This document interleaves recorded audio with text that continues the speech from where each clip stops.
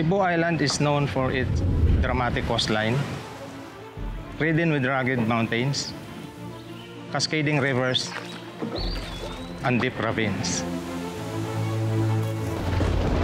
Building structures in this region is completely different to any other part of the world. Here we are in the Pacific Ring of Fire, and therefore we are challenged by earthquakes and typhoons.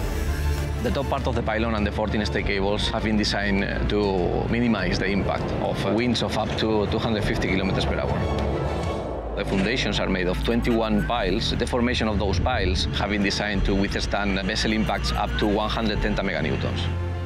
In order to overcome an eventual earthquake, all the bridges are equipped with special devices called bearings.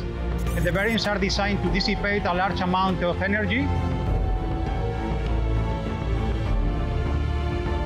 The design of the cross was done in such a way that is fully integrated with the bridge. It's easily achieved by hiding all the bolts, all the fixities.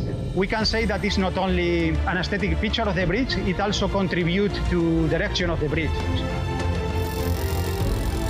We aspire for the CCLEX to be an iconic landmark serving the people of Cebu, with the lighted cross as its crowning glory.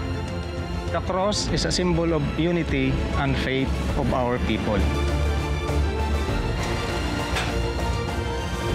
It will become an iconic landmark for all the Cebuanos, and it will be a bridge that they will be proud of and they will be identified with.